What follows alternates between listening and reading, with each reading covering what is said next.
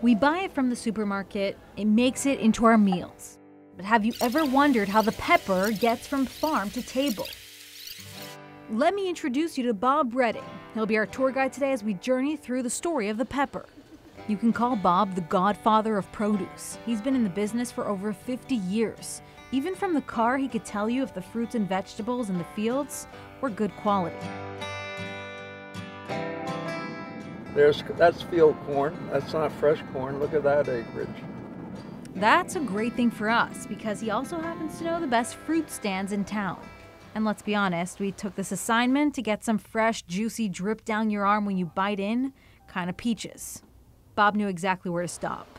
Miss, do you have any soft, ripe peaches, little quarter baskets? I say you have nectarines. I'm taking them down to George Cassidy's farm. Bob pointed out these goats and sheep on our drive to Cassidy farm, but it was his mention of cinnamon donuts that caught our attention to do one last detour. Naturally, we stopped at farmer's market number 2. Because I eat them faster than she can put them out, so. All right, back to the pepper. It all starts in the greenhouse where the pepper seeds grow from February until April. The greenhouse is just full of peppers, and you overhead water them with little sprinklers. From the greenhouse, the peppers get planted until they're ready to be picked in July. It would look like that, and you would plant it about like that, then it just grows. Cassidy Farm has been in the family since 1895. It was your great-great-grandfather's? Yeah, it was only 70 acres. Remember where we showed the squash field? Yeah. There was 70 acres there. That was the original farm. They know I'm the farmer. See, I'm the farmer, I'm their friend.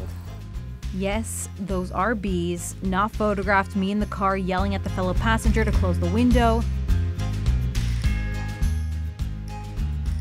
We digress. All right, this is the big reveal in the pepper story. Do you want to That's you. It's not me. It should be a commercial that we have service out here. Oh, yeah. That's my phone. That's Bob's phone. Oh, this is your phone, Bob? Yeah. I just muted. Can you hear me now? Did you know the green pepper and the red pepper are the same thing? Like eating a green pepper is like eating a green tomato. So once it's got all its sugars and stuff like that, it's when it's red or starts to have color, it's mature. So technically you're eating an immature pepper by eating it green. It'll be sweeter. It might have more, I don't know, vitamins and stuff because it's mature now. But this will cost me more. That will cost you twice as much. The red pepper costs more because it takes about 2 weeks longer in the field to get them from green to red. George says you'll lose about half of them in that time to external factors like the weather. See, this is from the sun. It's like you and I being exposed to the sun. It just burns. It got sunburned. Feel how warm that is. Oh, yeah. Wow. So it'll get hot and it'll burn it. Look at that one. Yep, that one just shriveled up. That one got dehydrated. That's a dehydrated one. You don't pick that. No, that's the plant that got broke when they picked them. If I stand here any longer, I'm going to look like that. That's right. So. It is hot out here. Yeah, it's rotten. See, that's what happens, and if you really look super close, see the white things on there? Yeah. That's all spores. So when it rains, all those spores will spread to the other ones and rot all the other peppers in the field. So you have to be careful. See where the plants are dying? It's more, see over there?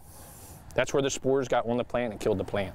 George says you also won't find these in-between ones in a supermarket because stores only want pure green or red. It's a visual market. It's usually restaurants that will buy them. These are actually cheaper because they're in between. Because they're an in-between color, nobody really wants them. So these machines are here to sort the peppers after they've been picked. It's dividing them out by size, among other things. If you're at a chain store, they weigh it by the pound, so they're going to want a big one. Where a little one, they're not going to buy a little one because you have to buy too many. Right. The peppers are then put into a box, loaded onto a truck, and off they go to the next stop.